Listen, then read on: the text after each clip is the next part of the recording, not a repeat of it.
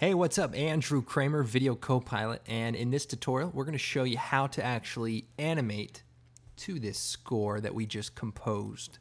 That's John Williams style.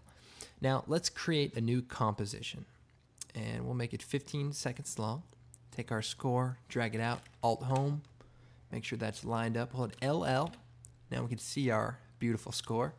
And I want to point something out here, and that is, you know, the reference video from the previous tutorial, we had the low quality text. That actually might be something you want to render out as well, so you can see a visual representation of your edits, that, you know, the decisions that you made at that time. Doesn't mean that you're locked into it, but it is helpful. Now, likewise, say you want to add some audio hits. You want to, instead of have one title between here and here, you want to have two titles and you need a transitional sound. Well, you can go into iTunes, bring in another sound, and use it temporarily in this project, then go back into your previous project and actually implement that into the final score. So either way you do it, don't worry, there's always a way back. You know, you're not stuck by any means. So let's take a look at our score.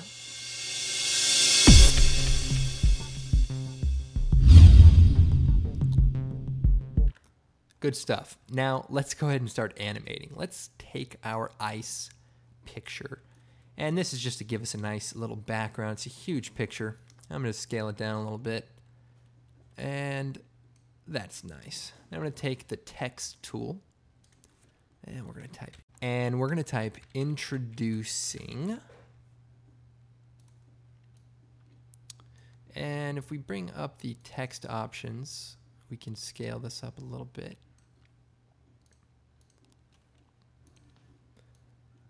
And we can also take our ice and fade it out or darken it with some curves. And I'll just bring this down a little bit. Looks pretty cool. And we'll give a drop shadow to our introducing perspective. Drop shadow.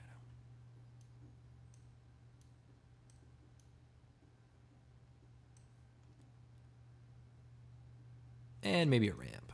Generate ramp. And we'll put that before the drop shadow. And we'll just bring these closer together.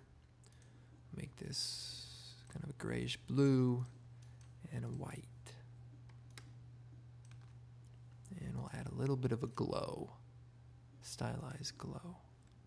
And we'll bring the threshold up so that it only glows on the top of the text. I'll bring the intensity down. I don't mean to be whispering, I'm just excited. So, okay, so we have introducing. Now, let's animate this to our score. So, comes in right here. So I'm going to take the introducing, and we're going to line that up with our edit so that it hits right at that point. Then we're going to go down to the text options. And what I want to do is I want to have this thing fly in. So what we'll do is we'll hit scale, turn the keyframe on, move it over just a couple of clicks, and then scale this up. Now we actually probably want to put our anchor point right in the middle of the D so that the camera flies through it, essentially. And so we scale from 100%. Well, we start at like a bunch, and if you hold shift down, you can actually increase these values a little bit quicker. So this thing flies on here. Now, a linear scale is not going to happen. It's not enough data here. So let's select the two keyframes, right-click, keyframe assistance, and you may not see it, but it's exponential scale. Now, here's the thing. It only is available with the professional version of After Effects. So if you don't have it, ooh, you're going to have to do it by hand or something. And I'm going to turn on the motion blur. So we get this big boom, right? Let's go ahead and preview this and see what we have. All right. We can even speed that up a little bit. If we hold Alt with all the keyframes selected, we can make it pretty quick. And we can time that up, line that up to the beat here. Let's play it again. All right, cool. So now introducing stays up for a couple of clicks and ends about right here. Now, let's give it a little bit of life while it's sitting there. So let's go down to the text options and we'll choose animate tracking. And what we'll do is turn the stopwatch on for the tracking amount. And we'll move forward and increase it just a little bit. So what happens is it hits on and then kind of just spaces out. Kind of a cool little effect. Then we have our big product launch. And the cool thing is this. Watch, we duplicate this and use it again. You know? We'll call this, what's our product? Roller blades. It's like something brand new, never been seen before, right? And let's hear the audio. And then we get a nice hit about here.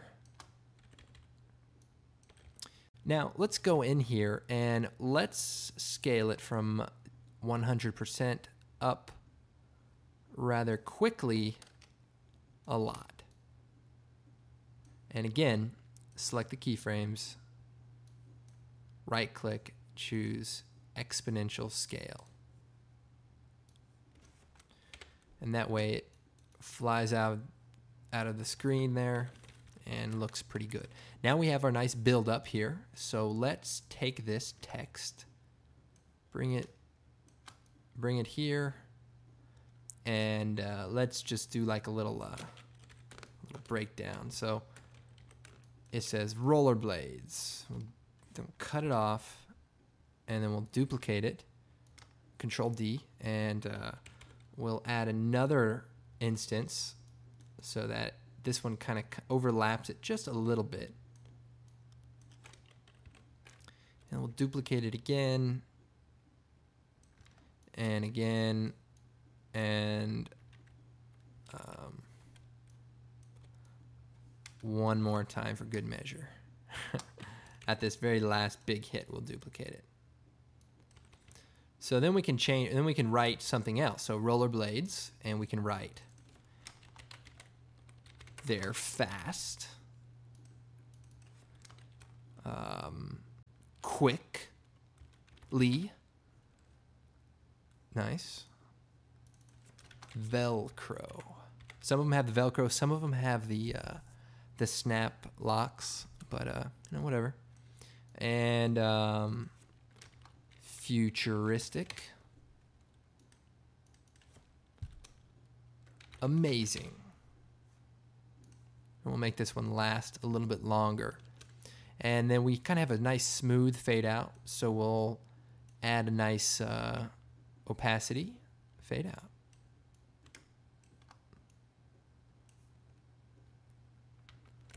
Now, you get the idea. Now, I bet if you incorporated some of the free tutorials on Video Copilot, along with some great tutorials on Right Gear, you could create, say, some more compelling graphics. But let's take a look.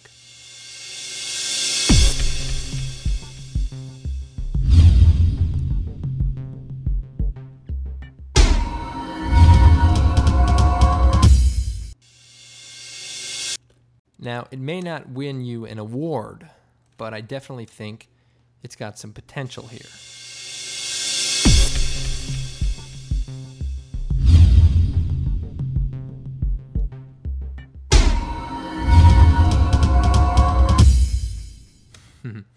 Okay, so other cool things you can do is add flashes of light to make it seem like these things are more impactful.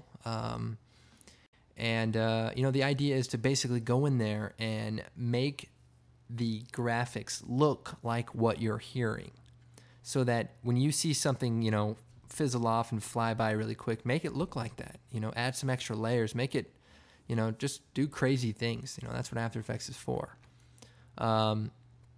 You know, it's interesting how great sound can make very simple titles interesting. You know, even if we took this ice off, you know, it still looks pretty interesting.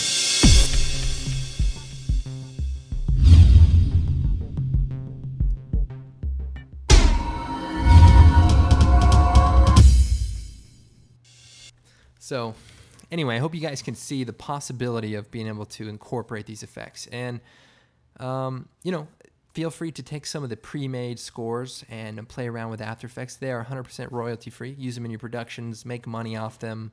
Don't sell them as, you know, audio collections. Can't do that, but you can use them in your films, in your productions, motion graphics, your reel, all that stuff. One more quick note. Here I am in Vegas Video 4.0. This is actually my original project file for the music score behind the Designer Sound Effects promo. So as you can see, there are quite a number of layers. And, you know, you can see different things like beats, swishes, buildups of some of the textures, large hits. See these kind of fade out. We have swishes that kind of come right before big hits. There's multiple layers of hits on top of each other so that they're larger and they sound, you know, bigger. Glass sounds. These hits right here are like the additional hits to make it harder. So the idea is just to have extra things mixed in together so that you get this great sound, like just the sound of this shutting off.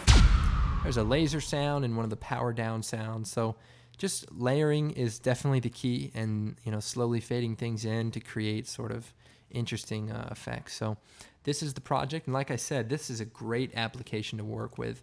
You bring sounds in.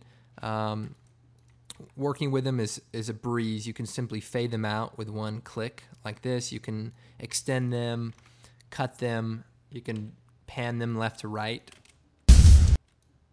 so that the sound comes out of the left speaker or the right speaker. You know, you have all the control over the tracks, muting them, soloing them over other tracks. Just a really, really good application that does include all the video. So if I come in here, bring up my video preview, you can actually see what you're working with. So whether you're working with a preliminary edit or you're remixing the very final production, you know, adding in those final little sounds before you render the audio out again, you know, using a dedicated editing program for audio definitely has its benefits. So anyway, hope you found this tutorial insightful and helpful. My name is Andrew Kramer, and we'll see you next time.